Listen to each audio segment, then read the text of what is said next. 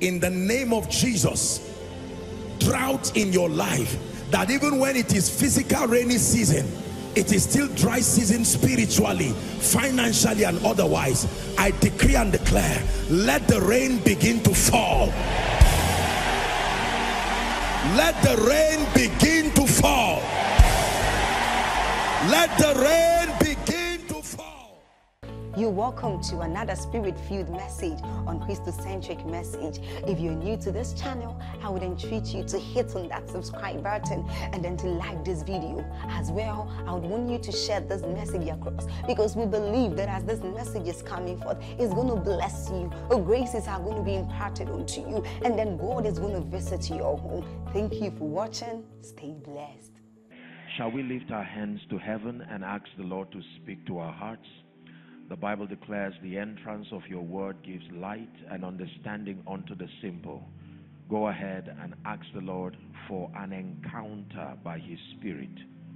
It says they go from strength to strength, as many as appear before the Lord in Zion. Is someone praying? Verbalize your desire. It says, ye have not because ye ask not. Father, give me an encounter on this special Sunday, this Father's Day. Let it be from glory to glory. For in Jesus' matchless name we've prayed. Father, we thank and we honor you for this morning, and we pray indeed that the entrance of your word will give us light and understanding upon our hearts. For in Jesus' name we pray. God bless you. Thank you again, and please be seated. My message this morning would be a blessing to everyone, but I just thought to also use the opportunity to honor the fathers, and so I'm teaching on the topic that I title Abba Father. Abba Father. Matthew chapter 6 and verse 9. There are many names that God is called in the Bible. He's called Almighty, El Shaddai, El Gibor. The Bible is full of the various names of God. And when Jesus showed up, he was teaching what we call the Lord's Prayer. And he was giving them a pattern that would guide them whilst praying. And he said, in this manner, therefore, pray. And he said, our Father. In other words, when you submit yourself to prayer, you must come with the consciousness that you are not just praying to God, but you are praying to Father. Hallelujah. So the first point I want to establish this morning is that the Almighty God is also Father. As simple as this point is, it will alter your understanding of God when you know him as Father. Deuteronomy chapter 32 and verse 5 and 6. Deuteronomy 32 and verse 5. The Bible in the Old Testament refers to God as Father, even though theologically speaking the concept of God's fatherhood was known when Jesus was revealed. Until the manifestation of Jesus, it was difficult for them to understand God as Father, because the dealings of men with God was shrouded in a lot of mysticism. He worked with mediators like Moses, Joshua, and so the people did not have the privilege of a personal relationship. That concept of a personal relationship did not exist until Jesus came. Are we together? So they would have to depend on men who had a covenant with God, and whatever templates they were given from those men would be their understanding of God. For instance, Moses would climb up the mountain and interact with God alone, then come down and give them the law and everything that he believed God told him. So they were limited by the understanding of God that was proposed to them by their leaders. Are we together now? Yeah. So verse 6, let's look at it. Just a few scriptures to establish the fact that God is also called Father. Deuteronomy 32 5 and 6. It says, do you thus deal with the Lord, O foolish and unwise people? Is that KJV? I appreciate KJV. Says, is he not your Father who brought you? He's speaking to a stiff-necked people now. He's saying, did you know that it took the fatherhood of God? Thank you. He says, had he not made thee and established thee? So the Bible acknowledges God as Father. Isaiah 63 and verse 16. Isaiah chapter 63 and verse 16 is the next scripture we'll consider, establishing the fact that the Almighty God is Father. Isaiah 63:16. It says, doubtless thou art our Father, though Abraham be ignorant of us, and Israel acknowledge us not. Thou, O Lord, art our Father, our Redeemer. Thy name is from everlasting. You believe that? Say amen. So the Bible establishes the fact that God Almighty is Father. The second point I want us to understand in this discussion is that Jesus revealed and established the fatherhood of God when he walked upon the earth. Now you see, there are many reasons why Jesus walked upon the earth. Ultimately was to reconcile man to God, but you need to understand that many other things happened. Jesus came as a revelation of the Father. The Bible says no man had seen the Father at any time, so he came as the incarnate of the Father, that the invisible Father who had been shrouded in a lot of mysticism, Jesus came as a revelation of the Father. And here's what Jesus had to say about the Father. Matthew 11:27. Is God blessing someone already? Matthew 11:27. The Bible says, Matthew 11:27, the book of Matthew. Thank you. It says, all things are delivered unto me of my Father, and no man knoweth the Son, he says, but the Father. Neither knoweth any man the Father, save the Son, and he to whomsoever the Son shall reveal. So Jesus, you know, one of the reasons why the scribes and the Pharisees were angry at Jesus was that he brought a dimension of relationship to God that was against their prior understanding of God. So they knew God as some deity somewhere with all kinds of emotional swings. If you were at the wrong side of his emotions, then you would die. If for any reason, perchance, you happen to attract his favor, then you would rise. And Jesus came and began to dispel that orientation, that this Almighty God we talk about is not just about killing and destroying and giving victories, but he desires a relationship. Are we together now? So the theology of Jesus centered around relationship, not just receiving things, not just using God for triumph in battle. And the scribes and Pharisees were angry because that would mean them overhauling their entire understanding of God. Until Jesus showed up, no man knew that there was a possibility for such an intimate relationship with God. How dare you call the creator of the heavens and the earth Father? There are many religions today, you dare not mention God as Father. Are we together? All things are delivered of me. In Matthew chapter 6 and verse 9, we read that earlier, just right for reference. So Jesus is teaching to pray, and it does not mention the word God. He says when you pray, you must approach this God with a renewed orientation. Call him Father. Our Father, he said, which art in heaven. So even though you reside in a domain that is not earthly, you are still Father. And he began to show that it is possible to be in a functional relationship with God even though you may not see him physically. Which art in heaven. Then it says, hallowed be your name, your kingdom come, your will be done in earth as it is in heaven. You are still speaking to the Father.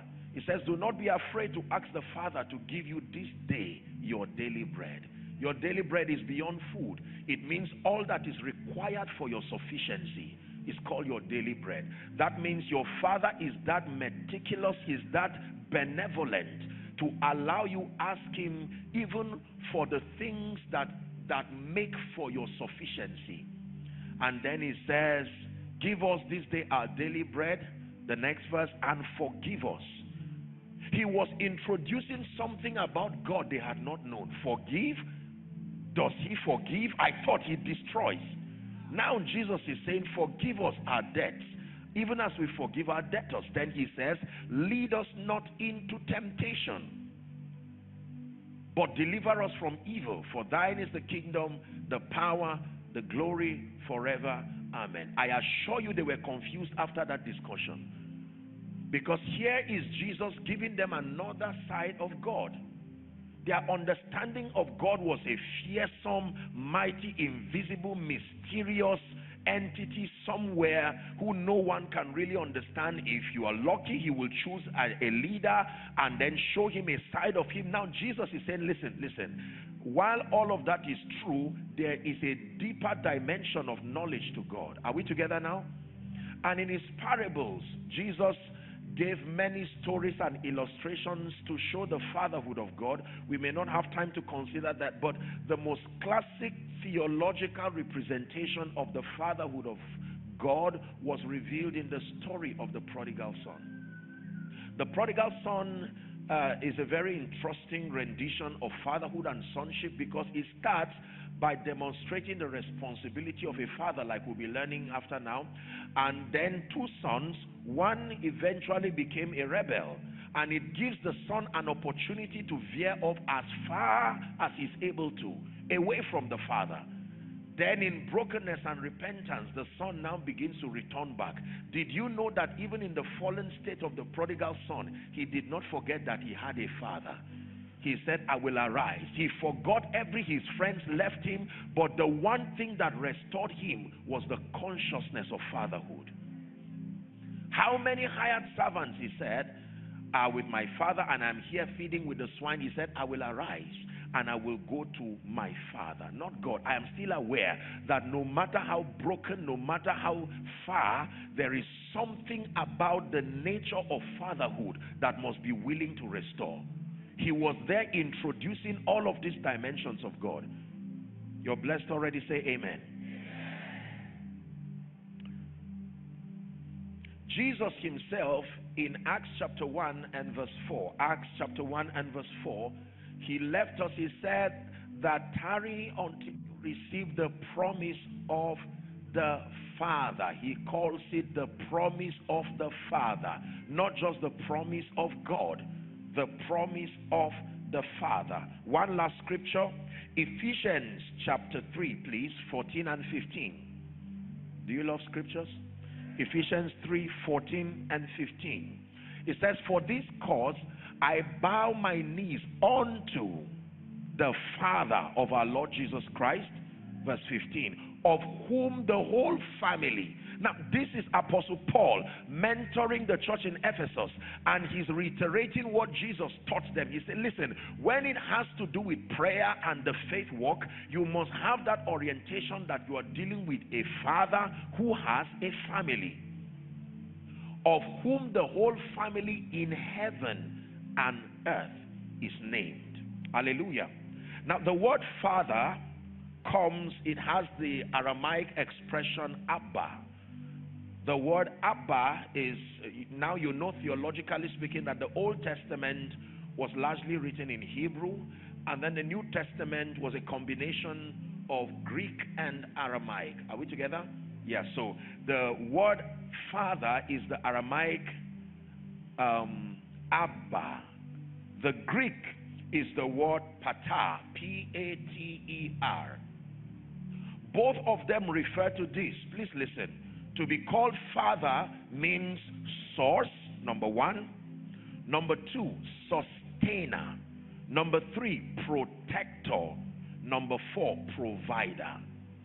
So in the mind of God, and classically speaking, an individual is described as father not just using the basis of procreation. Now that is important. Are we together now? Our general concept of fatherhood is any man who is able to have a child out of himself. If that were true, that meant that Abraham should never have been called father until the arrival of Isaac. But he was acknowledged as father even before Isaac came. That means we have to use other parameters, scriptural parameters. We have to go into the mind of God to understand his concept of fatherhood. Is God speaking to us already? So that the first In God's mind, whoever originates a process is called Father. Abba, the originator. Number two, the sustainer of that process. That also includes family. Number three, the protector, defending the interest of the people, defending the interest of the business, defending the interest of the church. Whoever works in defense to protect is called Abba, Father. Finally, whoever provides. You know what it means to provide? To provide means to insist that there is no scarcity, to ensure that there is sufficiency at all times. That means in the mind of God, no matter how many children an individual has, respectfully speaking, if you do not pass this test of being a source, being a sustainer, being a protector, and being a provider, you are not Abba.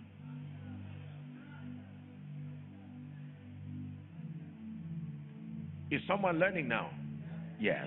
So when God calls himself Father, he gives you the opportunity to vet his fatherhood.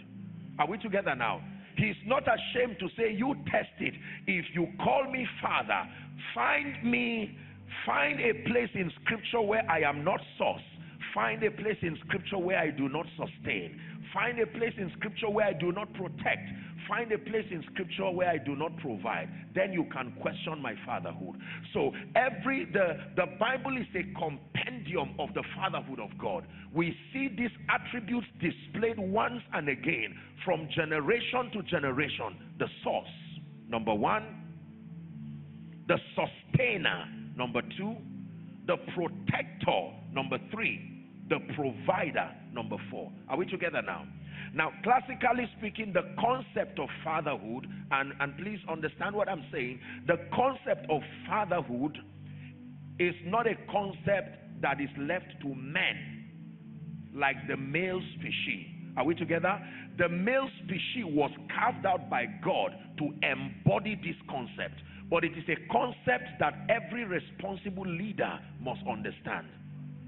That concept of being Abba is not just left to men, because you will find yourself in many occasions where an individual who is not the man would have to play this fatherly role.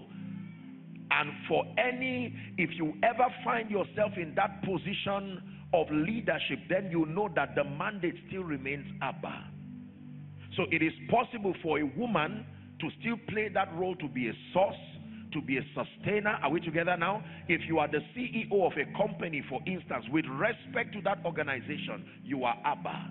And everything a father does must be captured in your leadership.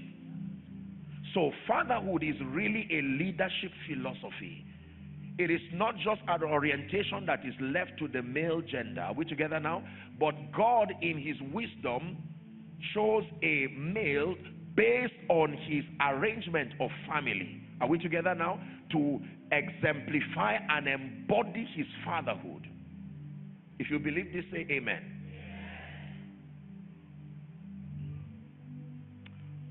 There are 4 assignments of fathers from scripture. Let's deal with it structurally now. 4 assignments. Is God helping us already? 4 assignments. And this, with all due respect, is now to the men as well as everyone. Number 1, the first assignment of a true father is provision. No matter what else you fail in as a father, you are not supposed to fail in this. To provide does not mean to give food. To provide means to make available the resources that make for the excelling of your family. To provide means to make available the resources. In Matthew chapter 7 and verse 11, Jesus now is teaching. When you read from verse 7, he says, ask and you shall receive, seek and you will find. When we get to verse 11, Matthew 7 and verse 11, he said, if ye being evil, I like this, know how to give good gifts to your children. Watch this. Do you know what he's saying? He's saying intrinsically that the heart of man is desperately wicked, and that even in that depraved nature of man, there is still the fatherhood instinct to see your family prosper. that even a wicked man has conscience enough to know that his children should eat. Are we together now? If you being evil, he said, know how to give good gifts to your children. He says, how much more shall your Father which is in heaven give good things to them that ask him? Father, provider, provider, provider. Do you know, as I describe the functions of fathers, men, I am also giving you the prayer point to know where the devil will attack you. Because Satan's attack will be to stop you from playing this role. So if we say the first role of a man is provider, that means he will come around your finances. That means he will come around everything that will incapacitate you and render you impotent to provide will be Satan's assignment. The assignment of every man is also the point of attack of the kingdom of darkness. Provider, provider, provider. In 1 Timothy chapter 5 and verse 8. 1 Timothy chapter 5 and verse 8. Please help us, media. 1 Timothy chapter 5. The Bible says, but if any provide not for his own. Is that in your Bible? He said, and specifically for those of his own house, he has denied the faith. Do you know what this means? That the faith experience of the believer is structured on the understanding of this fatherhood relationship. That means if you claim to be a Christian indeed as a man, you claim to know God and you deny fatherhood, it must be captured in your Christian experience. It says you have denied the faith and that individual is worse than an infidel. I pray sincerely for every man and every father here that every attack on your finances, every attack on your job, whatever it is that incapacitates you so that you are not able to provide in the name of Jesus Christ, let that attack come to an end this morning. Hallelujah. There are so many men around our world who are depressed today simply because of the inability to provide. Imagine that you pray to God and you say, Lord, give me my daily bread, and you hear a reply from heaven, I'm so sorry, I do not think I have that ability. Now unto him, is it in your Bible, who is able to do. God is always able to do. That's what makes him Father. Always able to do, never wanting, never failing. In fact, the Bible says he's able to do exceeding abundantly above all that we ask or think. Look, this extent of fatherhood, that even your thoughts, he has the power to answer your thoughts.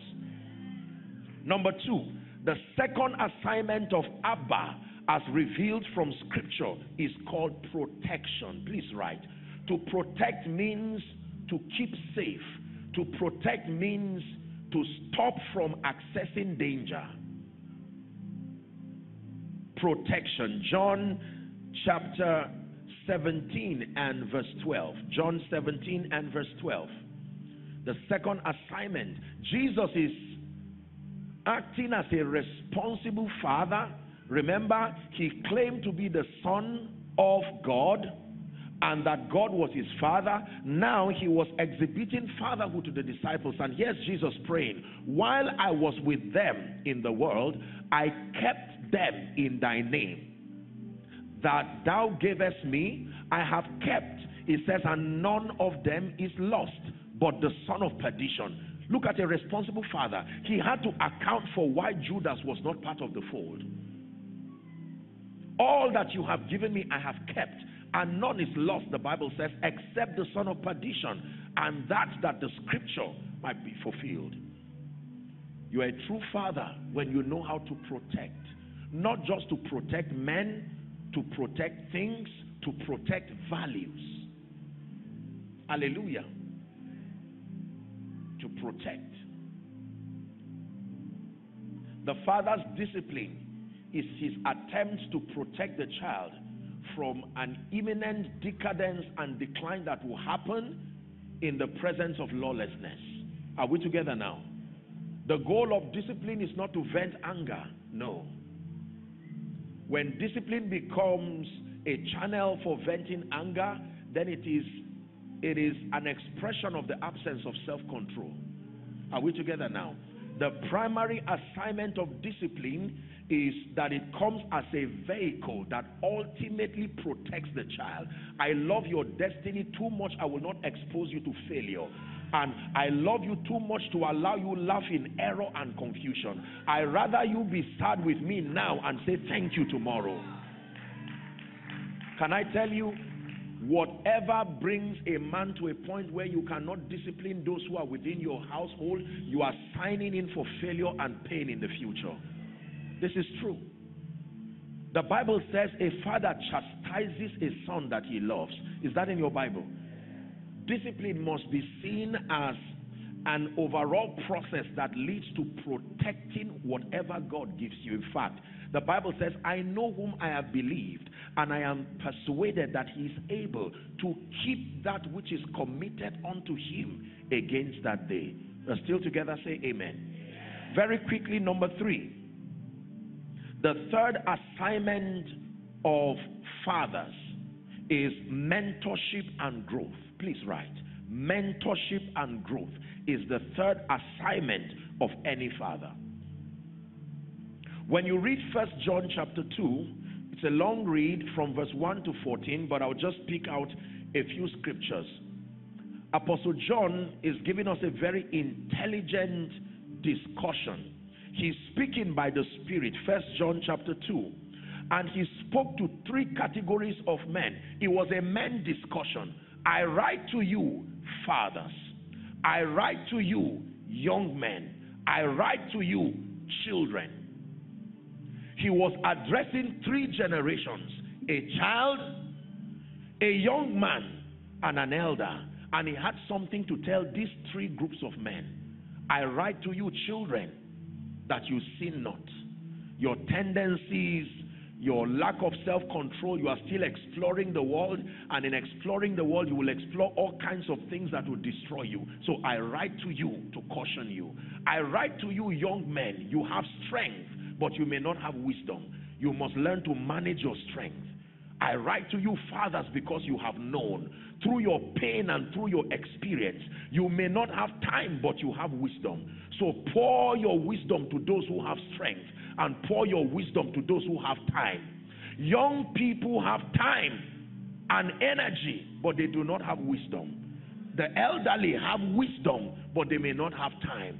So mentorship becomes that bridge that connects wisdom with time. This is why every generation must be an improvement of the next. Mentorship and growth. Is God speaking to someone? When a child becomes a foolish child, the Bible says a wise son makes a glad father, but that a foolish son is a reproach to his mother. Are we together now? That means every father here, let me charge you by God, do not hide your scars. Use your scars as a weapon of mentorship. Teach your child that I made a mistake, and at 25 I was not yet established. Now you are 17. There is something I can teach you, such that when you are 21 you would have covered my results of 30 years. Mentorship. Mentorship. Hallelujah. When Pharaoh, watch this. Remember the story of God's people Israel in Egypt. When Moses came to advocate the exodus of God's people, there was a negotiation that happened. Pharaoh said, all right, I will let the children go, but the fathers will remain. And Moses said, no. If the children go without their fathers, that is a generation without guidance. And he negotiated, all right, let the women stay and let the men go. If the women stay, there is no continuity. And he said, everyone must go. Notice how Satan, when he cannot destroy a generation, he will start fragmenting family. Men, you can go. Leave the women behind. When children do not go, there is no future. When men do not go, there is no stamina. When women do not go, there is no basis for continuity. Is someone learning now? Moses said, I'm not here to negotiate. The father, the mother, the children must go, that all three must serve. Let me charge every man here, do not, respectfully speaking, the school system is only supposed to be a support system to the training of your children. The primary assignment of every father is to sit with your children and become the clearest description of the fatherhood of God. Teach them responsibility. Teach them financial management. Teach them courtesy. Teach them honor. Let them understand the reality that confronts our world today, and you will be raising champions. They may not look like it, but look at Jesus. When he called the disciples, he did not just lay hands to ordain them. Look at the ratio of impartation to mentorship. 3 years to 1 day. Is someone learning? Let's hurry for time. Number 4, the last and the final assignment of fathers, and this is where I want to dwell for a few minutes and then we wrap up, is continuity and succession. The last and the final assignment of everyone called Abba is continuity and succession. When I watched Pastor Gandhi speak here and he was speaking about his wrapping up his moment here, I just nodded and said, this is my sermon in motion. Continuity and succession. You are only as great as the great person who succeeds you. No, the greatness of your lifetime comes to naught if there is no successor. This is, respectfully speaking, the tragedy that we have in our world today, even within people of faith, that they excel, they spend decades of their life accomplishing great strides for the kingdom, and in 1 year their testimony comes to naught, because there is no one who becomes an extension of whatever it is that they did. God forbid for every man here. I shout that God forbid that your achievements, your sacrifices will not be buried because of the absence of succession. You believe that? Say amen. Now you know why Satan is attempting to attack your child. He picks out the one with the potential to be a great leader. Did it not happen between Cain and Abel? The very first family, Satan attacked succession immediately. Because until Adam and Eve, Satan had never known that continuity can happen through reproduction. It was only through creation. It was Adam and Eve that were the first human species to show the possibility of continuity. And Satan said, this is dangerous. That means there can be many, many people coming through the womb of a woman that will serve Jesus. And there was an attack on Cain, and he made Cain kill Abel. The goal was that whatever it is, let it stop and not continue. It is why when we find people who are barren, we pray and say, in Jesus' name, be healed. It's more than a miracle. It is the devil trying to stop the possibility of continuity. He is fighting that be fruitful mandate. Continuity and succession. Proverbs chapter 13 and verse 22. I would want you to please listen. I'm preaching something that I intend to preach a few weeks after now also. I have the honor of preaching for the Full Gospel Businessmen's Fellowship. Their global conference is happening in Africa. And this is one of the things that I hope I'll be able to share with the men. I've been very inspired by that organization, and when God granted me the grace, I told them, I said, I'll come. I think I have some things that I want to share, that I have seen many people build great conglomerate empires, and at the end of their life they sit empty and angry and frustrated. The problem is not a financial problem. The problem is continuity. Was this not the frustration of Abraham? A great man who had everything, and he said, Lord, what will you give me seeing that I go childless? Let's talk about this issue of succession. And he said, don't worry, it is not Eliezer. I am going to give you a child that comes from you. And Isaac to Abraham was greater than his wealth, his achievement, and everything. That was where God said in Genesis 22, don't turn there, just for your knowledge. He said, Abraham, take thy son, thy only son whom thou lovest. Since he represents everything, go and kill him. Let me see how much you love me. And the Bible says Abraham arose early and carried Isaac. So today we claim the blessings of Abraham, but we must take the responsibility of Abraham. Back to our discussion. Proverbs 13:22. Proverbs 13:22. Is the Lord provoking someone? If you can see it projected, let's read together. 1 to read. A good man leaveth an inheritance to his children's children, and the wealth of the sinner is laid up for the righteous. Most times our attention quickly goes to the B part, but I want to talk about the A part.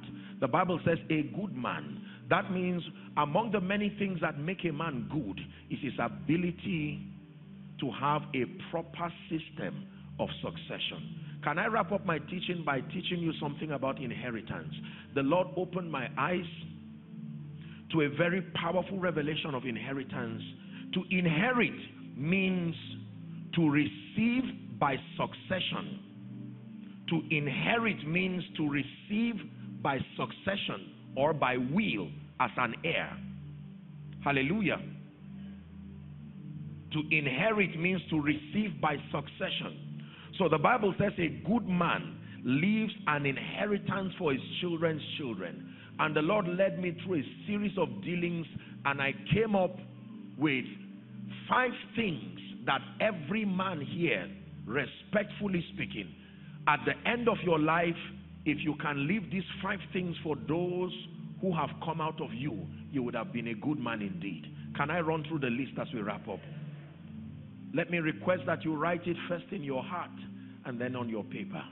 Number 1, the first and the greatest inheritance that every man can give his son, that every leader, remember I told you fatherhood is not just left to men, the male gender alone. So this applies to everyone. Are we together?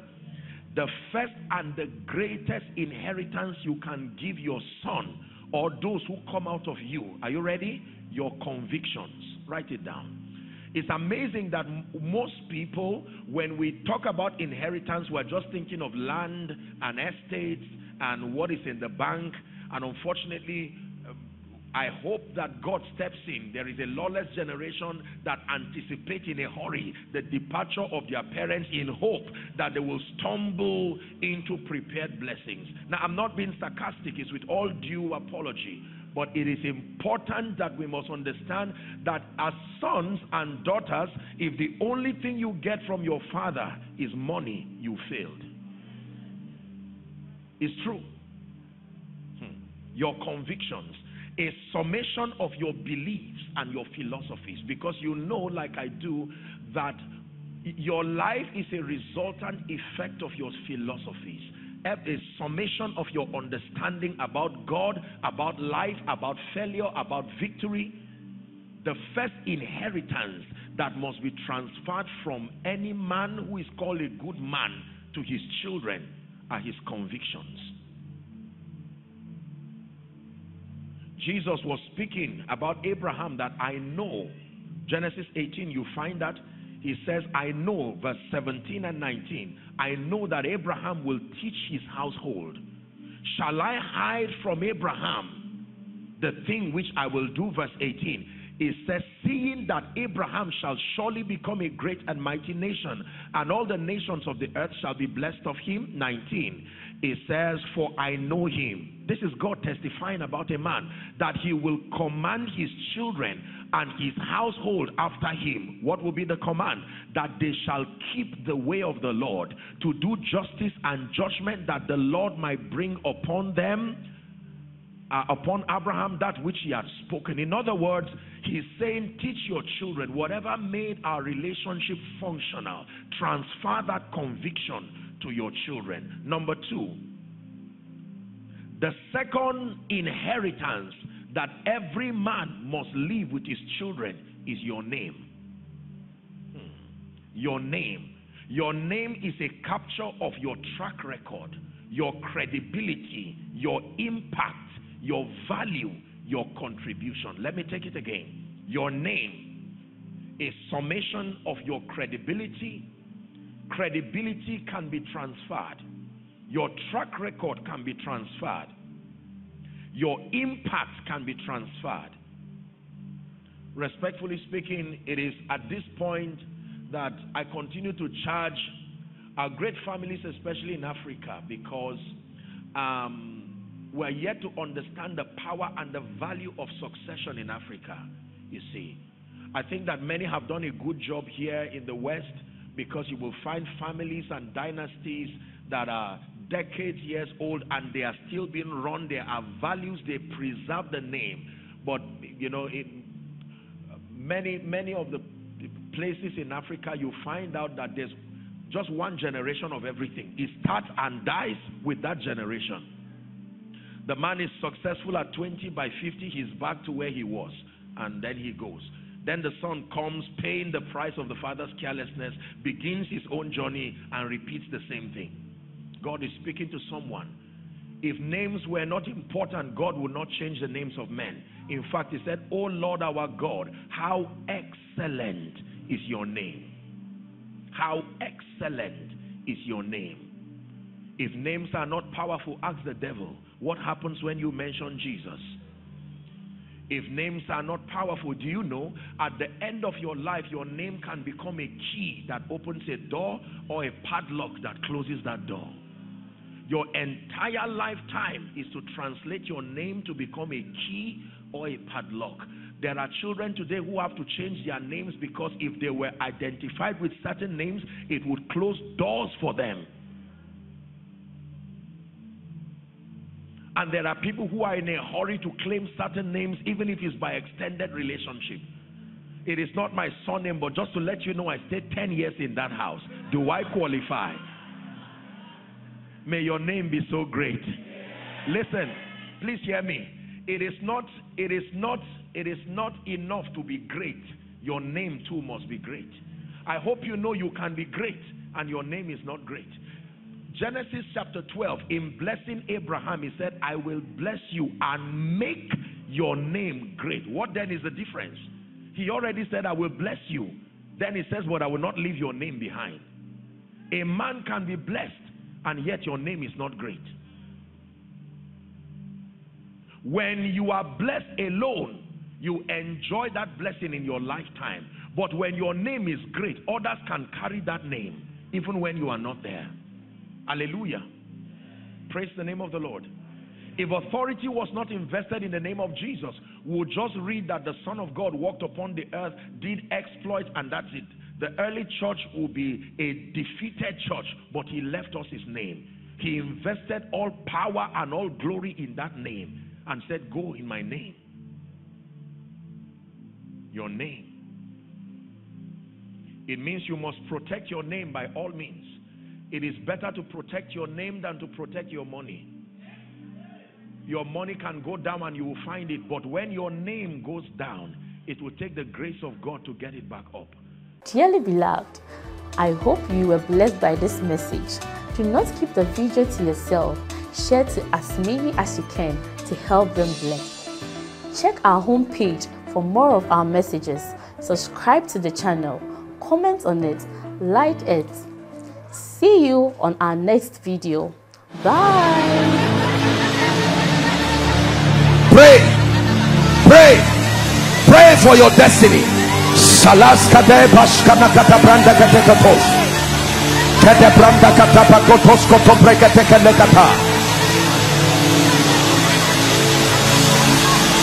The phase of development. Lord, grant me the discipline